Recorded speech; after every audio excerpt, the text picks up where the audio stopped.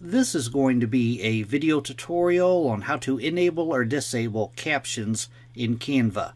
I will be using the browser version on a desktop PC for this.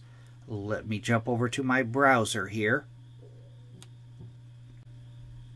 I have my browser open now and I'm logged into Canva. I just have the free version of Canva here. To enable or disable captions in Canva, it's very easy to do. First thing you want to do is you want to go to Settings. I'm going to go off to the far right to where you see the little gear wheel. I'm going to click on that. Then on the far left, I am on the Your Account tab here. Then in the center pane, you want to scroll down just a little ways to right in here, Captions.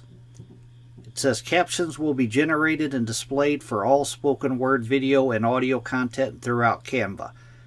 By default, it's probably toggled off. If you want to toggle it on, you just toggle this on right here. That turns on captions, and this, if you toggle it off, it turns it off. That is how to enable or disable captions in Canva. Thanks for watching.